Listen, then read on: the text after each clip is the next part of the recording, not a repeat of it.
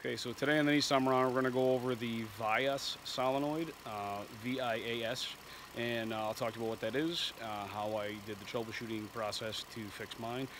This is to fix code P1800.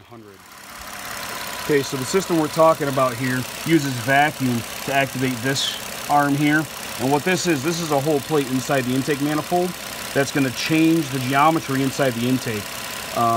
When this Vias is not activated, the intake is set up for efficiency, but when you happen to need more power, maybe you're passing, this will actually flip and change orientation to allow the air intake to do its job to give you more horsepower, but less efficiency during that exact time period.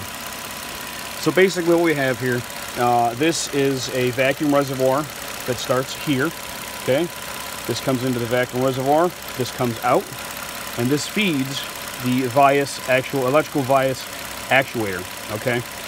So this now is a live vacuum feed as the engine's running, and then this last tube here comes out and feeds this diaphragm, okay? So the ECM makes the decision at the appropriate time that's going to electrically activate this solenoid.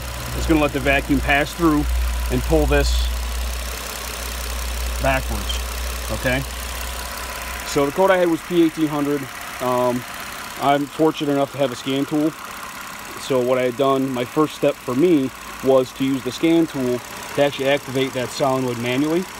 And that's up here. It's a snap-on Modus Edge. So what I'm going to do now is I'm going to put the camera facing the Vias actuator, and I'm going to, on the scan tool off screen now, on the scan tool I'm going to activate that, and you're going to see what it should do when that solenoid is actually activated. So like I said, the engine is running, you can probably hear it, and I do have vacuum here. I vacuum up to this solenoid, and as I turn it on in the scan tool, you're going to watch what that does. Okay, so that just changed the geometry inside the intake, as if we needed the extra horsepower to pass, or climb a hill, something like that. So now I'll turn it back off. Okay, turn it right back off, and that's activating the solenoid within this piece here. Let me also show you on a multimeter what's happening electrically, because that's going to help you be able to troubleshoot this. That's going to help you be able to troubleshoot this without a scan tool. I know a lot of people don't have scan tools. I probably shouldn't have one, but I decided to treat myself. So that is with the Vias off, the Vias solenoid off. And now that is with the Vias solenoid on. So with the Vias solenoid on, it actually gets regular, running battery voltage at that connector. And the way I have that connected is I'm using the negative lead of my multimeter on this green wire with the yellow stripe. This is actually a special tip for the multimeter that allows me to pierce that wire carefully while doing minimal damage to the wire. And then what I've done for the other terminal, for the positive terminal on the multimeter, is I've attached that right to battery positive. So I'm referencing that, okay? So if you measure it that way, with the Vias solenoid actually activated, you should have, operating voltage between those 2 points on the vehicle. So I'll turn that Vias solenoid back off again. Okay, so that was again with the scan tool.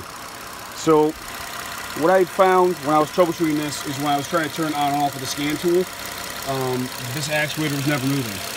Okay, so I decided that I should get this actuator. This actuator was not very expensive. I think it was $20 or less. It's some off-brand, but it's the exact same part. So now the next section of the video is I'll show you how you can actually test that solenoid yourself, see what it's doing electrically without having to use the scan tool, just to see if that solenoid's any good.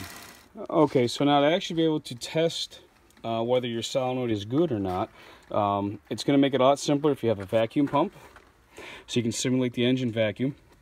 If you don't want to buy one of these, don't have one. If you run the engine for a couple of minutes, let it create some vacuum, and then shut the engine off, this will store some vacuum in it for you, just enough that you can watch that actuator move a couple of times. So, but what I've done is I have hooked up my vacuum pump. These are around 20 or 30 bucks.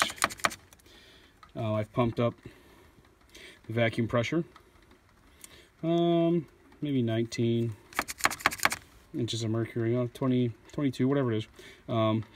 I found that's a good range. I can actually see the actuator move in that range of vacuum pressure. So what I've already done now is the lower pin as this is arranged. If you remember from the first part of the video, that green wire is the negative, right? And that's the bottom pin. So I have a green alligator clip lead connected to engine ground, okay? And then my white lead is again coming from the battery positive. So I can apply 12 volts to this now and see how it's going to act. Please note, it's important, I have unplugged this, okay? You do not want to feed battery voltage back into the ECM harness, okay? We're only testing this. We don't want to apply voltage back through the harness into the ECM. That's going to be very bad. So basically what I'm going to do now is I'm going to take this, I already have this on the lower pin, and this rubber here is shielding it from the upper pin. So I'm going to slide this in the top, I'm going to make contact with that upper pin, and we're going to watch this actually move. Okay? And you can actually hear it.